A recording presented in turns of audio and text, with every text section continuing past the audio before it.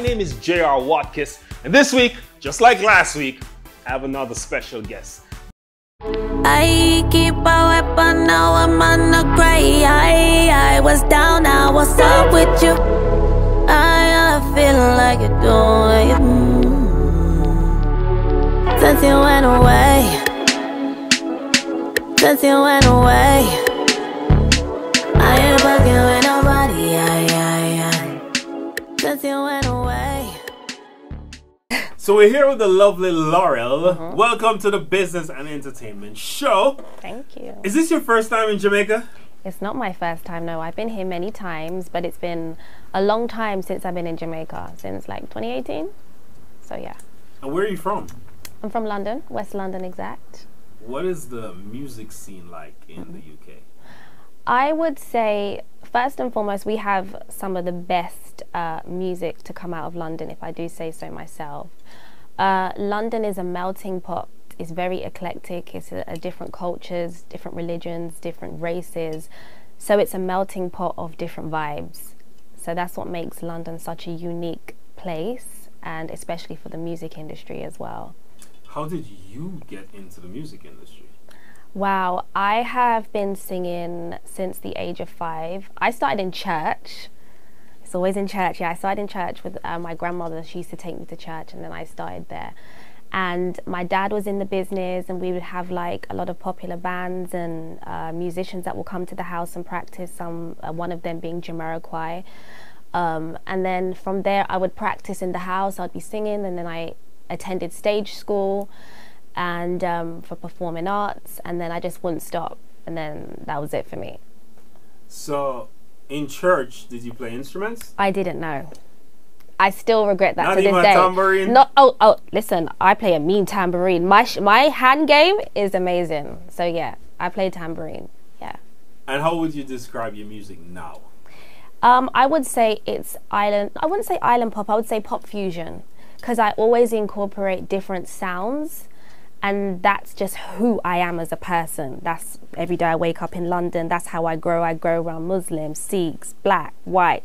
So I incorporate these kind of sounds into my music with a very pop formula, but with different fusions, being from a Jamaican background.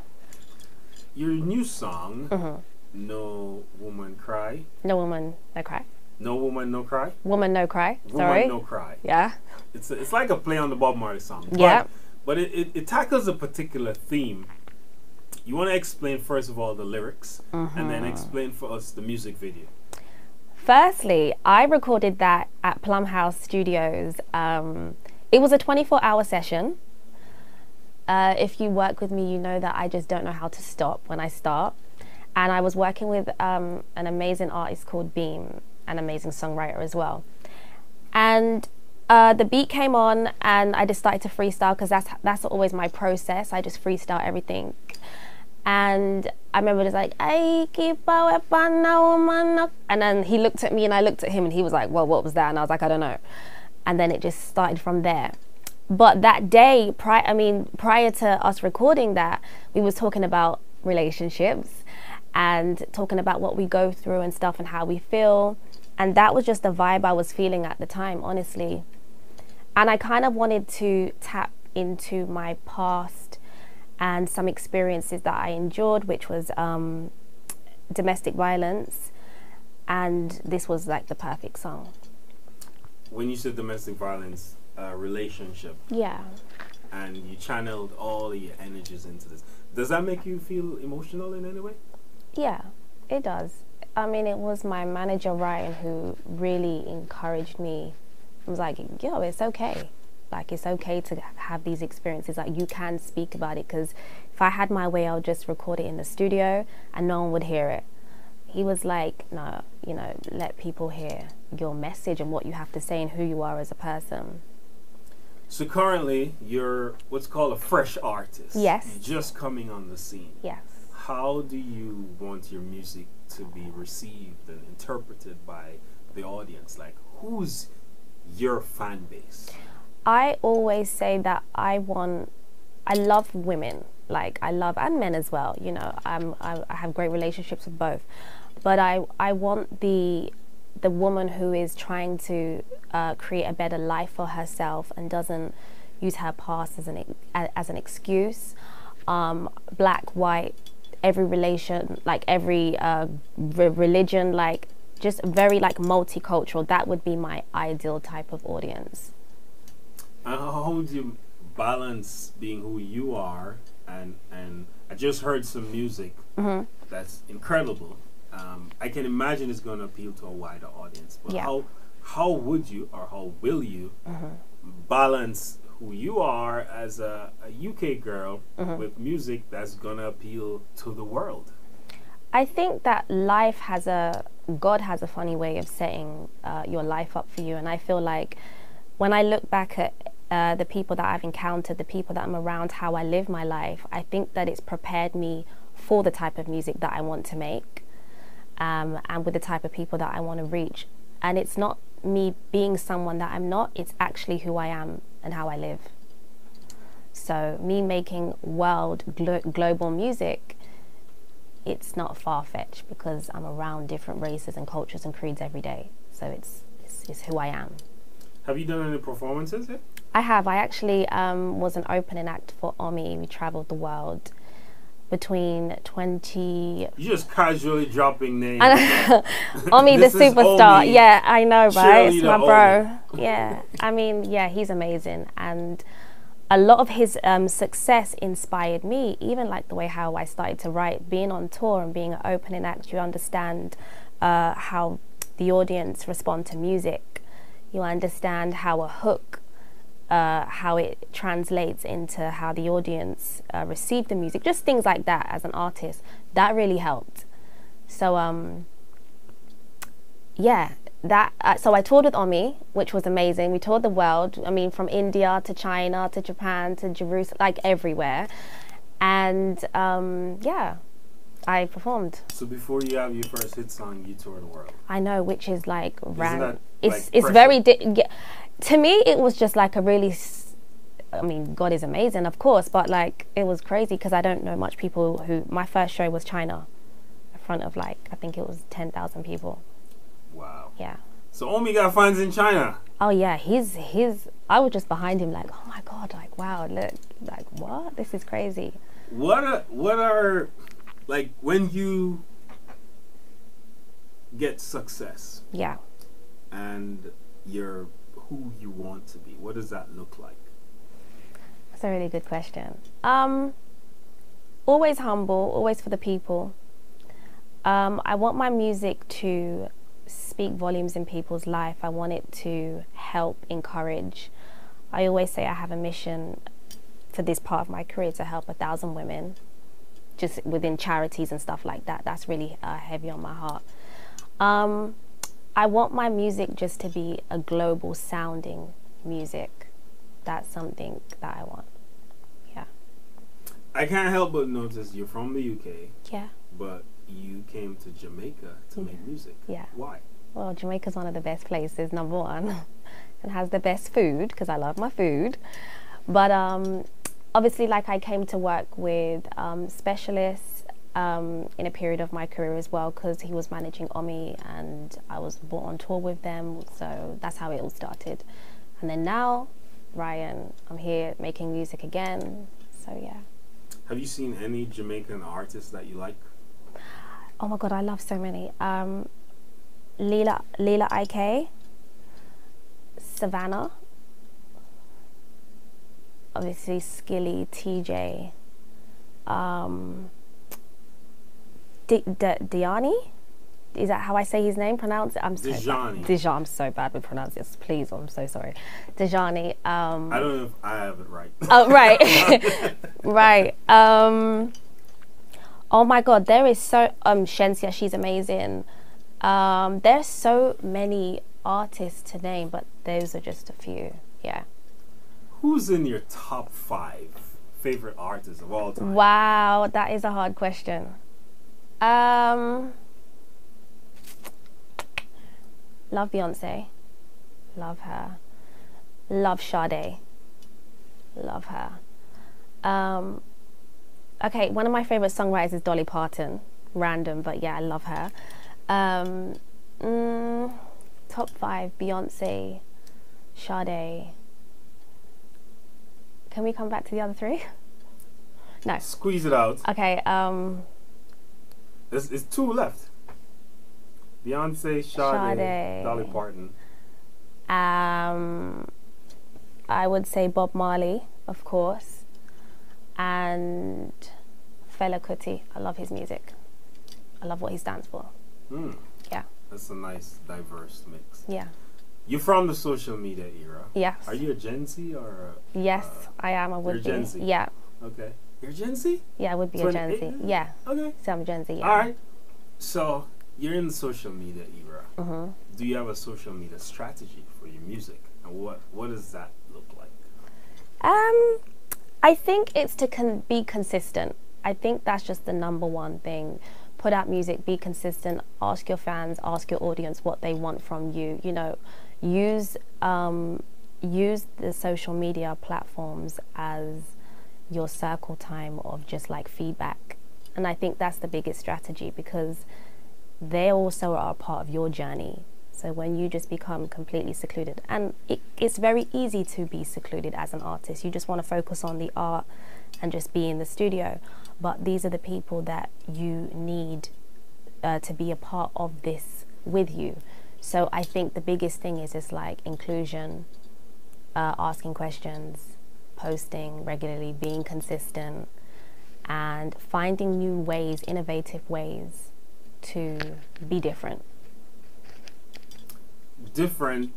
I heard a couple of songs just now, and you do a lot of work with Beam. Yeah. Who I consider he has a fantastic, different eclectic style, right? Yeah.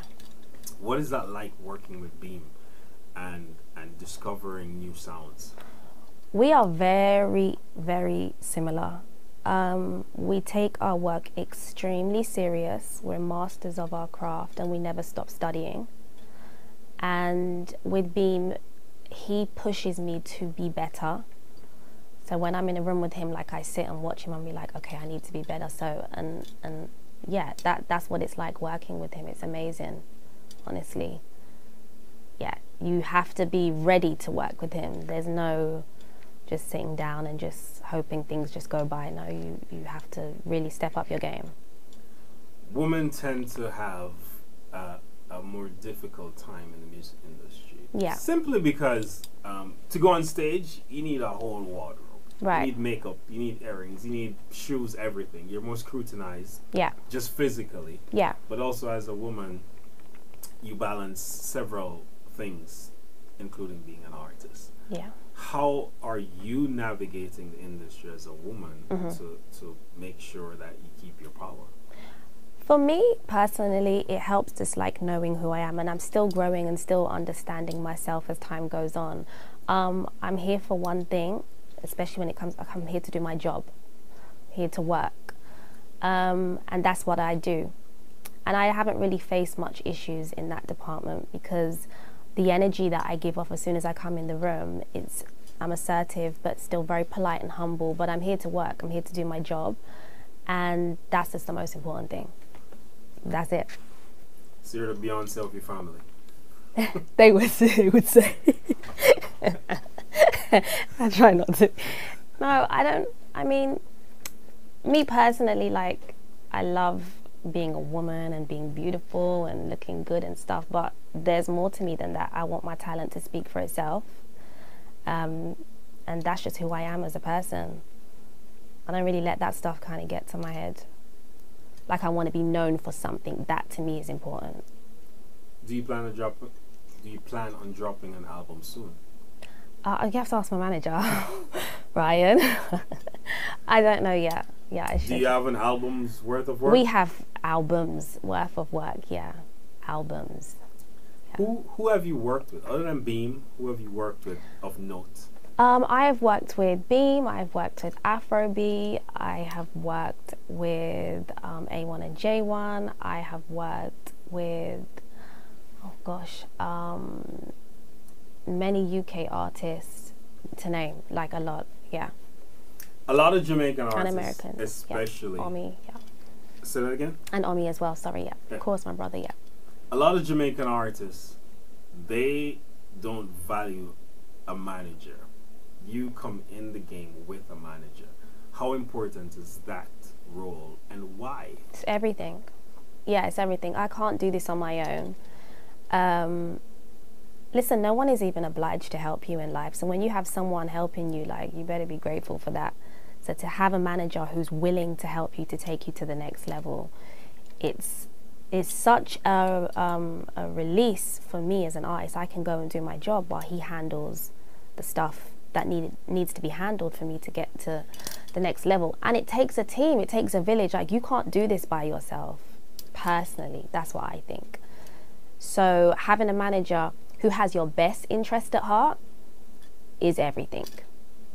Because now I can be free and creative and not have to worry, is my manager like this, or is he? I know that's being taken care of, and it is. Now that you're free and creative and beyond the situation that created that music video,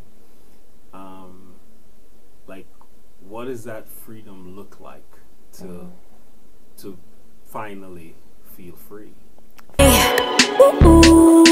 Since you went away, I don't do you like you do me. When you say it, you don't mean it, you just do it, you.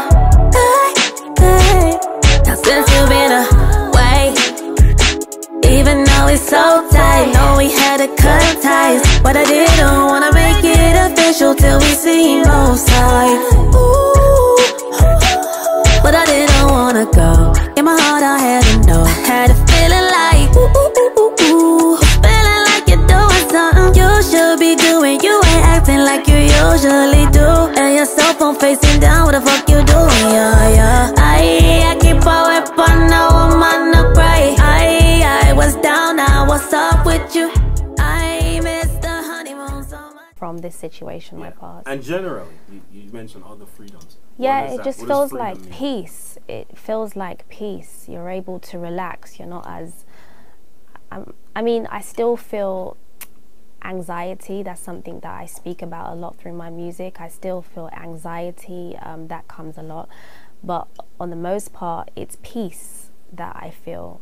And peace allows me to somehow tap into places that make me happier, that allow my music to have different inspirations, and allow my music to be, it allows me to create from a different space. It allows me just to be like a woman from a different space, not so uptight, a bit more soft, more loving, like stuff like that, which is important, especially as a woman. Like, when you go through these things, you become like super hard and cold and masculine. To feel a level of peace, you get to, and you see things a bit more differently. You don't feel like everyone's always trying to attack you, or it's like a lot of stuff that comes with these things. How do you prepare for on stage? How do you prepare for a live show? Well, I'm going to be 100% honest with you. I'm still working on that because I get very nervous. But prayer is like always my thing. Prayer, speaking to God, and just like being calm. And just understanding, like, no, this is what you're meant to do, because if you wasn't meant to do this, this opportunity wouldn't be here for you right now. So I always have to talk to myself in that kind of way, and be very intentional, so that people could feel that through the music or when I'm on stage. Do you want kids? I do. I have a child. I have a boy. Do you find that music is like childbirth? Music is completely different. I mean, yes, I find music spiritual, and I feel like having a child is very spiritual as well, in many aspects, but it's very different at the same time, if that makes sense. Yeah. No. It's different in the sense of when you are a parent giving birth to a child, everything, you've been carrying this child for 9 months, and everything that is, you've created this child, this is everything within you. Do you understand? and it's yours. But when it's similar in the sense with music, but then you give it out to everybody. With your child, you're not giving it to everyone, it's still yours. That's how I look at it. But with music, you have to also learn, you have to learn that it's a business. So once you've given that up, it's no longer yours, it's for everybody. And you cannot, it's hard not to be married to the song, because it's everybody's song now. So it's similar, but it's different at the same time. What do you expect to achieve from working in Jamaica this time around? Great relationships, more eyeballs. You know, I want more people to know me on the island, and just working with some more producers and just meeting people like yourself, you know. Just for people to see who I am. That's just like being more visible is important, yeah. Dope. Thank you so much, Thank Lahrel. you. Thank you for having me. I appreciate you. This is dope. And check out her music everywhere on every platform. What's your next single? My next single is going to be a surprise. I keep a weapon, now I'm on a cry. I was down, now what's up with you? I feel like you're doing since you went away. Since you went away, I ain't fucking with nobody. Since you went away, I ain't messing with nobody. Ooh, I don't do you like you do me. When you say it, you don't mean it, you just doing you. Now since you've been away, I've been out the way you do. I used to be the type to be riding away for somebody like you. Even though it's so tight, know we had to cut ties, but I didn't wanna make it official till we seen both sides. Ooh, and I waited for the day that you lie to my face. You say shit like, ooh, I didn't mean to get a rise. I keep a weapon, now I'm on a cry. I was down, now what's up with you? I missed the honeymoon so much I could die. You was down, now what's up with you? Go and I'll tell you too. Since you've been away, this time I might fuck with somebody else. Yeah. Since you went away, ooh, since you went away, ooh, I don't do you like you do me. When you say it, you don't mean it, you just doing you. Now since you've been away, even though it's so tight, know we had to cut ties, but I didn't wanna make it official till we seen both sides. Ooh, but I didn't wanna go. In my heart I had to know. I had a feeling like, ooh, feeling like you're doing something you should be doing. You ain't acting like you usually do, and your cell phone facing down. What the fuck you doing? Yeah. I keep a weapon, now I'm on a cry. I was down, now what's up with you? I missed the honeymoon so much I could die. You was down, now what's up with you? Ooh, I don't do you like you do me. When you say it, you don't mean it, you just doing you. Now since you've been away, I've been out the way you do. Ooh, I don't do you like you do me. When you say it, you don't mean it, you just doing you. Now since you've been away,